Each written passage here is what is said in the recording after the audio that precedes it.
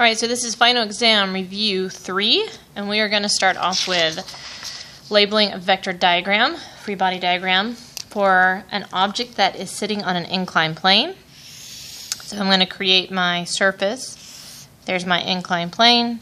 I have an object that is there.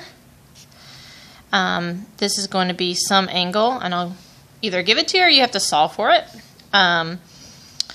And we will start labeling forces. So there is obviously weight, and there's obviously going to be a support to that weight, and there could be friction.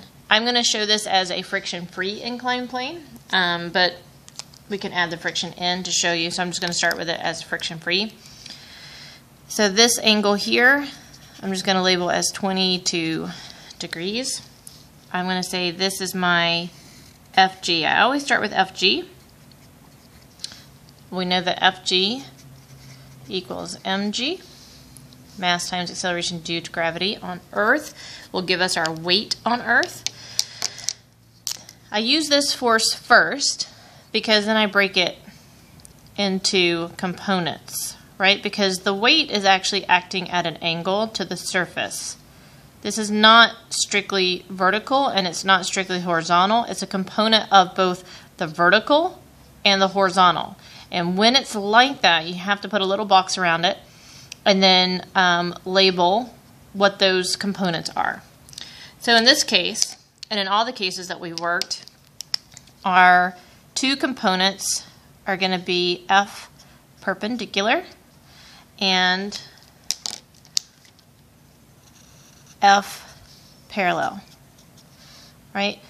And this is really F parallel done here, right? I draw the vector up here, but this is also really F parallel, okay? So I also have, let me draw that, F normal. And remember that F normal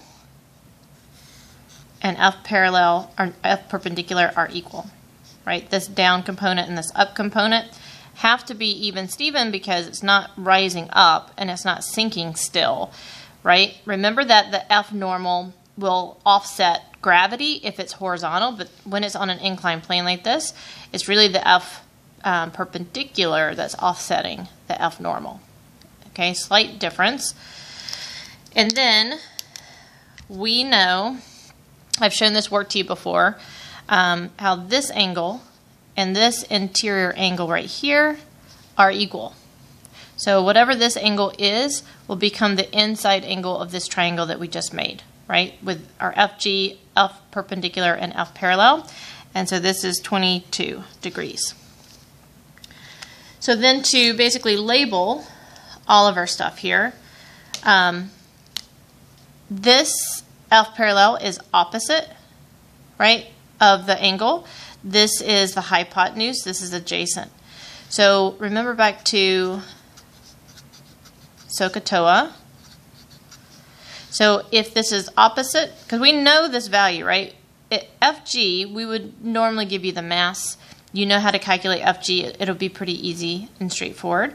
So this is the opposite side. We know the hypotenuse side given the mass. So in order to use the SO part, it's going to be F parallel. Remember, F parallel then is the X component of FG. That's really what it is.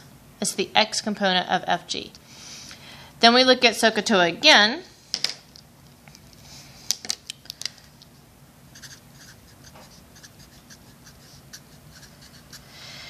And we say, well, we have this F perpendicular, which is really the Y component of FG. Okay?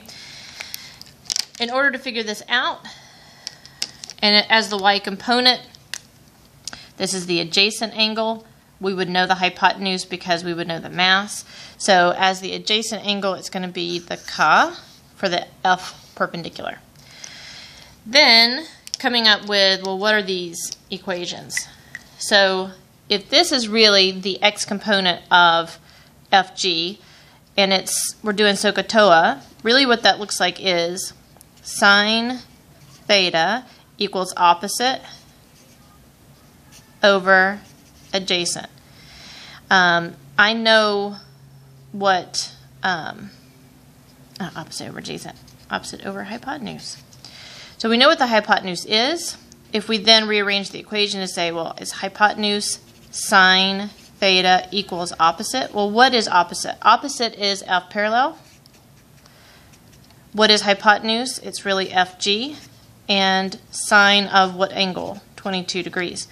Well, what is FG really? FG is MG. So we say, and I shouldn't have just put the degrees in, but we say MG sine theta is your F parallel.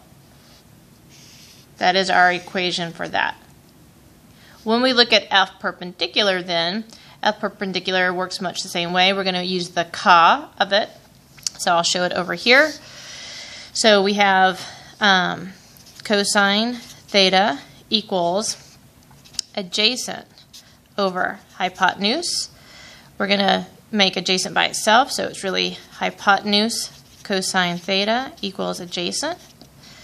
Well, what is adjacent? Adjacent is F perpendicular, so F perpendicular equals what is really our hypotenuse, this longest stretch here that is opposite the side of the right angle is your hypotenuse, and that's FG cosine theta. Well, what is FG? It's MG. So we always quickly say, you don't have to show all this work in the test, but I just want to review with you where are we getting this from. So we're really just breaking this FG into components, and the X component of FG is F parallel, and the Y component of FG is F perpendicular, and we can come up with a pretty standard way of problem solving. So if I said, you know, what is F parallel in this situation, or draw a situation in which you label, you know, with the equations or whatever, F perpendicular or F parallel, or how would you solve for F parallel is MG sine theta. Or if I said how to solve for F perpendicular, it's MG cosine theta. And this would be just a sort of a way of problem solving this particular set.